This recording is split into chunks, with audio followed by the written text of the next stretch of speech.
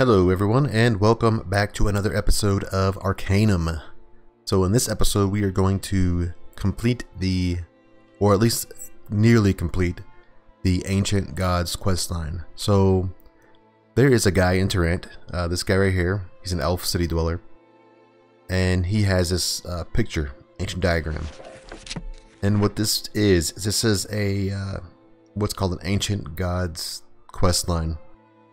And you complete the blessings in a specific order, and you will be able to get a ultimate blessing. And so it's just like we get with like the charisma blessing we've gotten. If we look at our book here, there's a section for blessings and curses. So we have several blessings. Well, we can actually give offerings to some of the ancient gods, and they will give us a blessing in return. So we have to offer a specific item. And so this whole episode is going to be dedicated to just getting the items and then running around all of Arcanum and getting the right blessings in the correct order. And if you do them in the correct order, which this poster kind of hints at, you will then be able to get an ultimate blessing, which is really good. I think one of the things is like plus 100 health, and so we get 100 additional health, so we have over 200 health, 100 fatigue, so we'll have over 200 fatigue. You get like extra melee, extra dexterity, stuff like that. So just like a quick thing, you start here, so you have a blessing to this this one here, which I think is Teriel, and it's like the elven one. Then you go to this one, which is the lizard guys. And so you give them all in an order.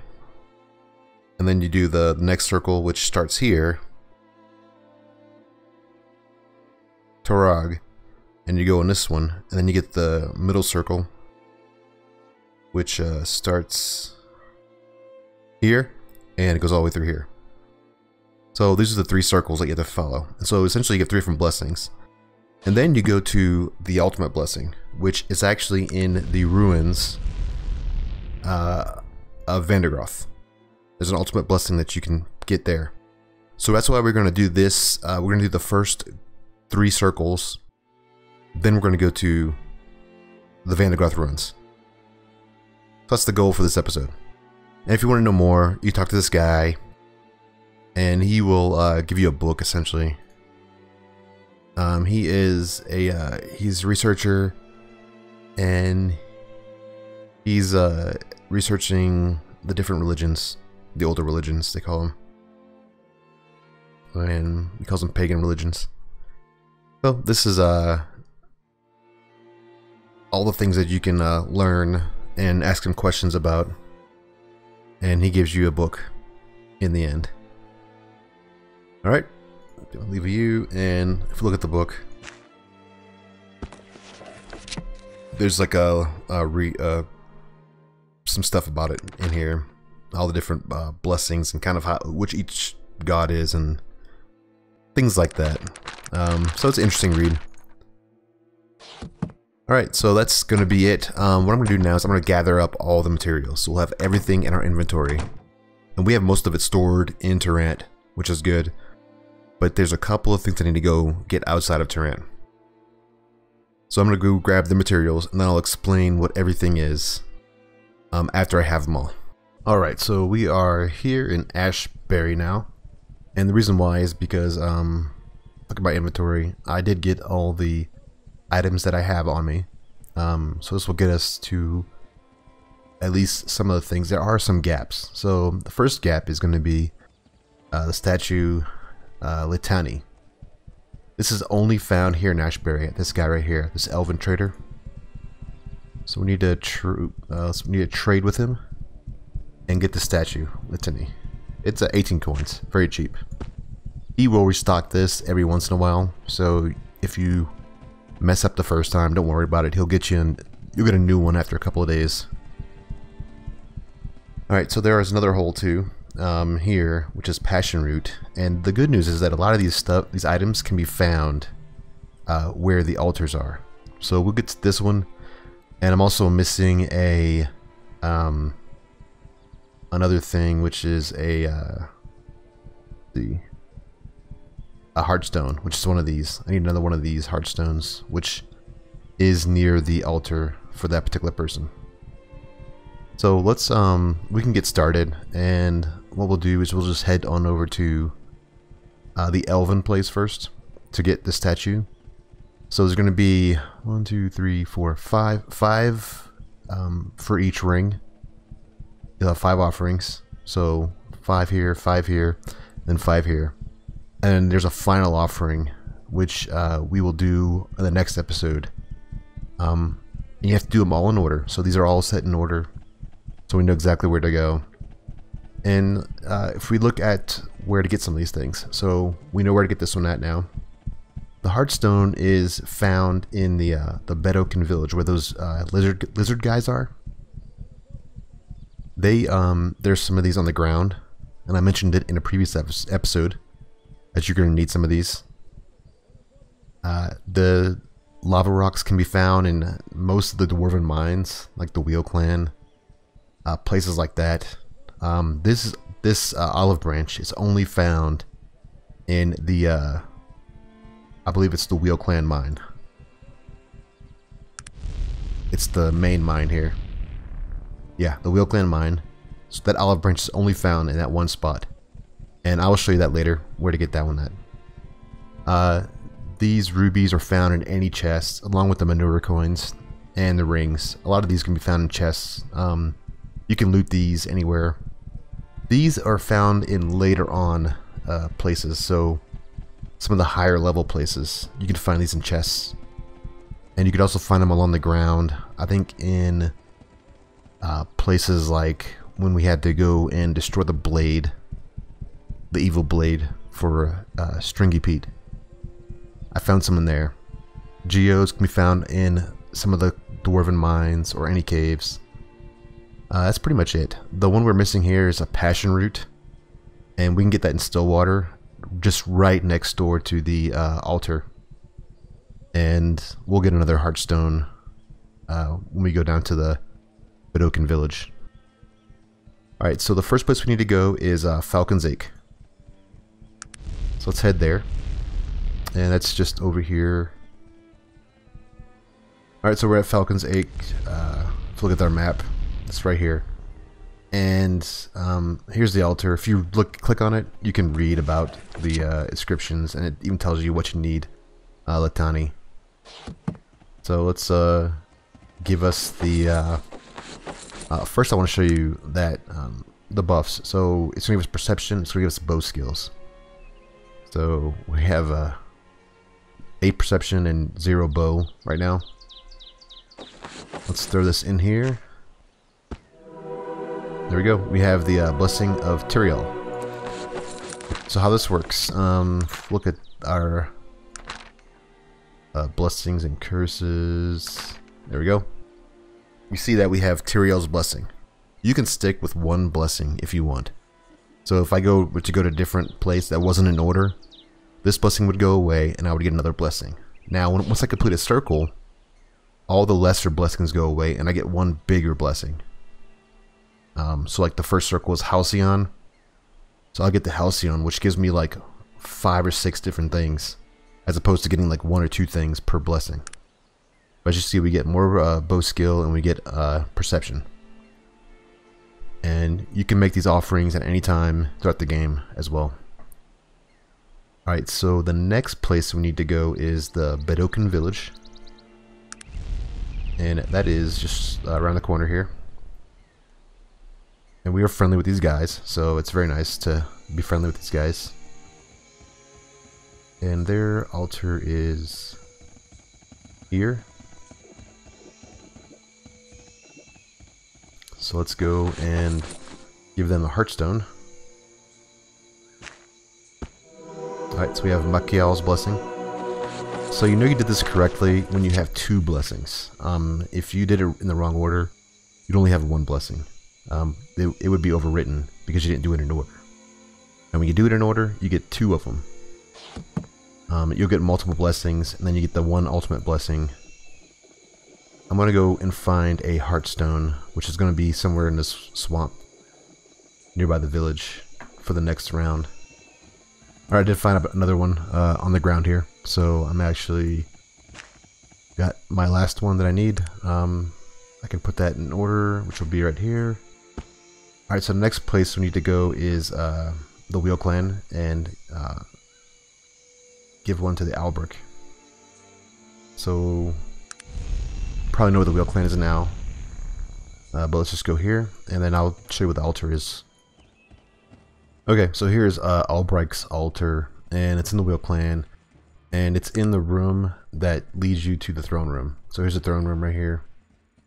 And so when you walk into the Wheel Clan, you just go straight. Go through the first door, that's straight ahead. Don't go to one of the branches, just go straight. And you're coming to this floor, which I think is like the 3rd floor, maybe. And it's right here to the north part of that area. So we need to give him a lava rock. And check our blessings. And there we go, we have Albrecht's blessing. And we look at our stats, and they're actually all getting boosted up. So he gives you +1 strength. So we got a little bit higher strength now. Alright, the next place we need to go is Stillwater. And this one is pretty easy to get to. It's right in here. It's the Gishtiana statue. Now, if you haven't been here before, the altar's missing. So you have to restore it if you haven't been here before. But if you have already restored it, like I have, as part of one of the quests that we did in Stillwater, you can look for one of these passion roots, like this right here. Alright, so we have our passion root now, which is this here. And we can just offer it up. And now we have a next blessing. And this one gives you +1 beauty. We just get a little higher in beauty. Alright, and then the final one for this loop. The first loop is going to be in Halcyon in Varudin. So let's go to our map here. And Varudin's down here. And you go here, if you do the Stringy Pete's quest, it's going to be here. Otherwise, you can just look at these coordinates. And you can go to here by walking from Tarant if you wanted to. And this is another one that's going to be broken. This will be broken until you get it fixed, which I did for the Stringy Pete quest line. Alright, so this is Halcyon's, and you can confirm that by just reading about who it is.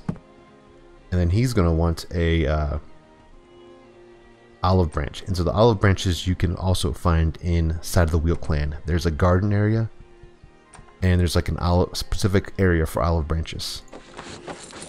So let's give him an olive branch. Now we have Halcyon's blessing. And notice that the other ones went away. So some of our other ones went away, like dexterity went down, our beauty went down, our bow went away. But what we get was +2 willpower. So we're at 21 willpower now. +2 perception. So we're at 10 perception. +4 heal. Which is going to be heal. And spot trap. That's all the blessings we get. And if you look at our blessing book again, it says you completed the first circle. That of goodness. Therefore you receive the blessing of Halcyon, the god of truth. Alright. So that is the first circle. The next circle is going to start off with the ruby. And it's Torg. And Torg's altar. I don't know if we've uncovered Torg's altar. Oh yeah, we have. Okay. So Torg's altar is going to be here. Just kind of to the, I guess, southwest of Tarant. Some of these we actually have to find. This is a very simple one. You can always just read about it, and it tells us Torg. He just wants a plain ruby. So just something that says ruby. Not broken ruby or cut ruby. Just a plain, normal ruby. And we now get +1. What do we get? Constitution? Yeah. Now we're at 20 Constitution. Alright. And next we need to go to Bolo.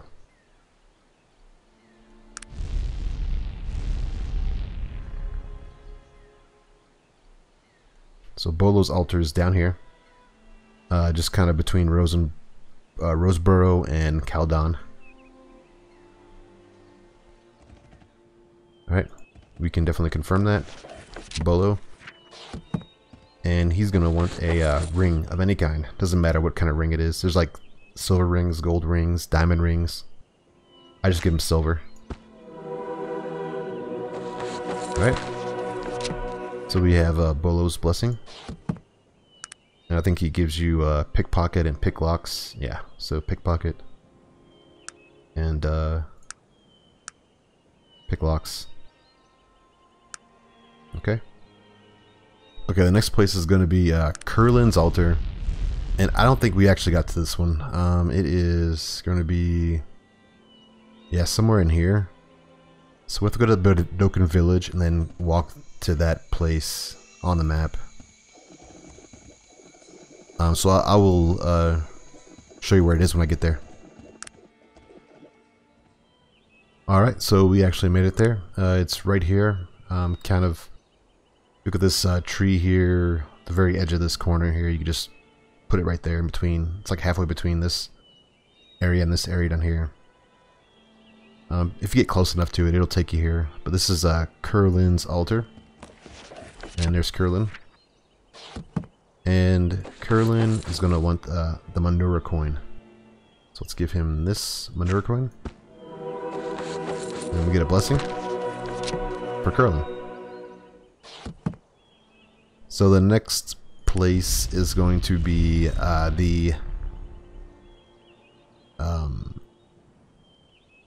we have to go to Kree, and it's Shakar is the name of the place, the name of the god. And Kree, which we haven't actually discovered yet either, is pretty close to Viridin.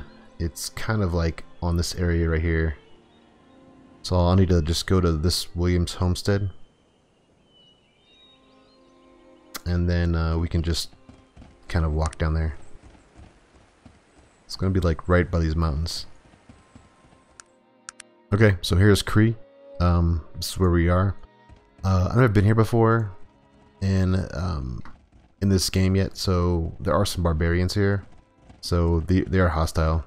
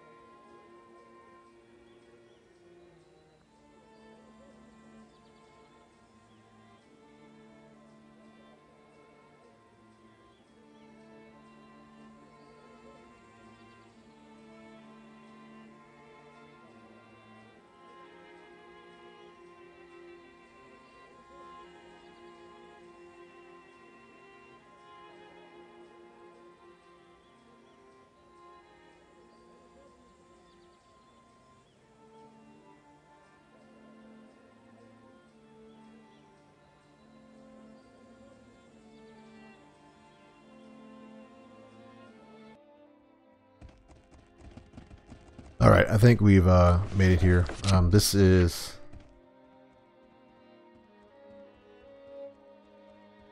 Shakar. There's actually an altar here. I don't know what this is for really. But this is the one you want to look at, and you could read about it. And it says the fearsome great Shakar. So this is where you want to be at. So Shakar is the bone dagger. Or it's either that or it's like a some kind of an axe, like a reaper's axe is what they call it. And this one, I found these all over the place in the sewers on the undead guys in Caledon. There we go. We have Shakar's blessing. And it took a little bit of time to get through this place just because there's all these different Kree barbarians here. But you start here and you just make your way kind of like straight up through until you get to this building. And there's the altar. Alright, so the next place we need to go to is the Ancient Temple, which is where Morindal is. And we found this place before.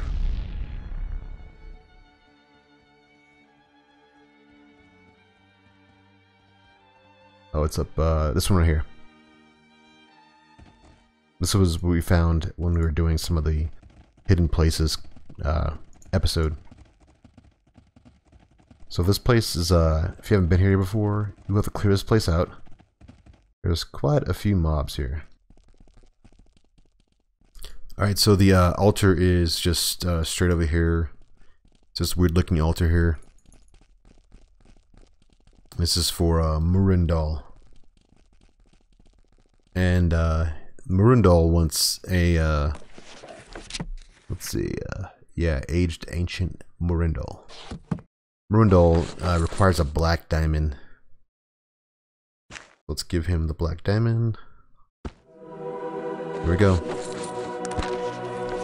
And you complete a second circle, that of evil. So you receive the blessing of Morindal, god of the shadow. Okay, so this one we get a lot of, I would say, like roguelike stuff. We do get some melee, and we do get some backstab, prowling, spot trap. Or no, just backstab, prowling. We get an increase in critical chance, hit chance, and then yeah, just the melee. So that's going to be the second quest, the second circle for this quest. Alright, so to start the third one, we need to go back to the Wheel Clan and go to the altar there. This is the same altar that we went to the first place. There's a couple of repeats, and so the third circle is just a bunch of repeats. Alright, so here's Albrix, and of course we need the lava rock. And so we've started the third one. And the next place is the Bedokan village again.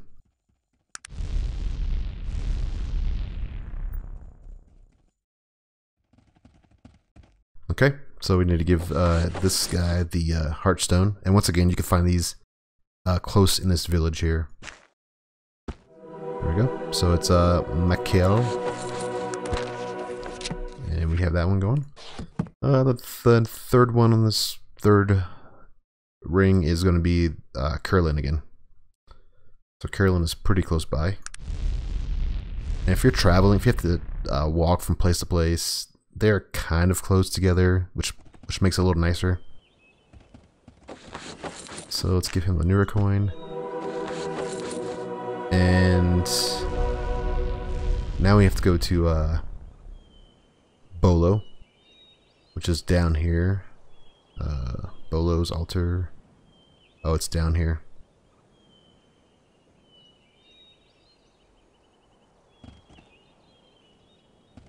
And he wants the ring.